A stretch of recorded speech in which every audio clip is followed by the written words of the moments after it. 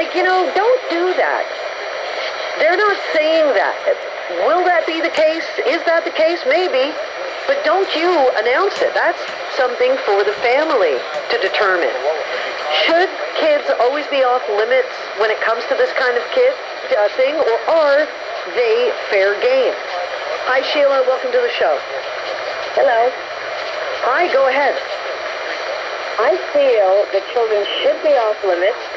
And does anyone not think that Donald Trump and his wife, if there was an issue with their son of any sort, would not have already looked into it to find a solution? And is Rosie O'Donnell just doing this for her own publicity on life? And she's also now, I believe, identified a child of hers that is, I think, very young with autism. Which is fine if you take your child to a doctor and you have concerns and the child gets diagnosed with autism. That's one thing. But if somebody else were to say to her on social media, oh, it looks like your daughter is autistic. Wow, that's great. Great for the autism community. Whose place is that? It is certainly not hers. Sheila, I appreciate... Yep, go ahead. Did you want to make it up? I think she should mind her own business and let people take care of their own children. Thanks a lot for the call. 416-872-1010. Hi, Liz. Hi, Barb. I'm going to say this with all due respect, but I read a lot, and I'm not on social media, but I knew Rosie and Trump had a head knocking all the time.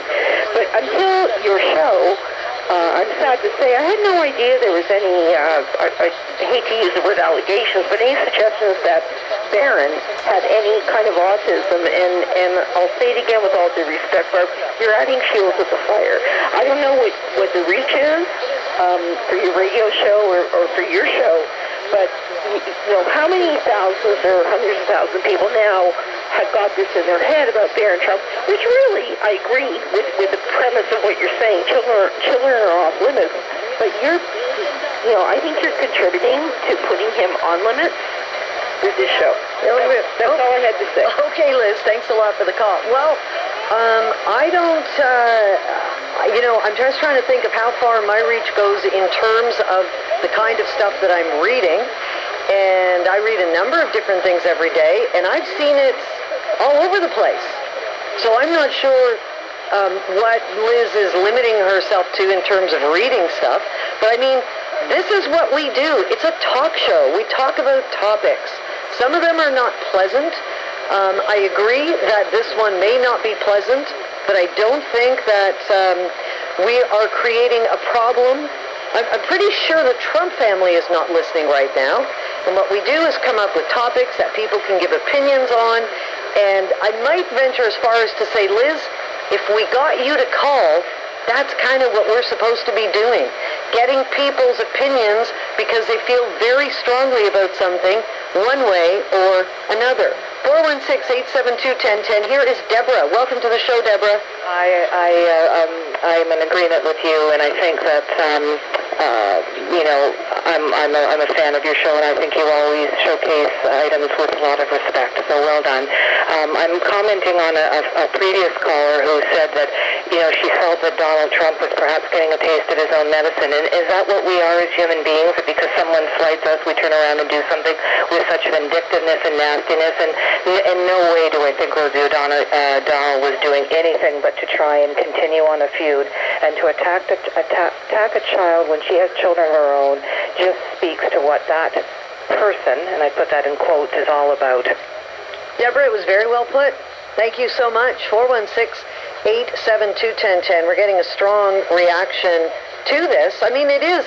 I have found it to be an interesting story. Back to Liz's point, we've sat on this story for a few days and watched it and said, I don't know if we'll do something on it. But now that legal action has been threatened and other people are getting involved, I think it is an interesting story and really brings up the point about whether or not kids should always be off limits or whether kids are fair game. If you're just tuning in, Melania Trump's threatening to sue this YouTuber over a video speculating her son has autism. Last week, Rosie O'Donnell took that video, tweeted it out to almost 1 million followers, and said she was trying to help, but she said, Barron Trump autistic? If so, what an amazing opportunity to bring attention to the autism epidemic. Is that her place to announce that somebody else's child is autistic when they haven't been diagnosed? I know there are a bunch of people on the line. I've got to break for traffic. If you want to keep talking about it, hang in. 416-872-1010.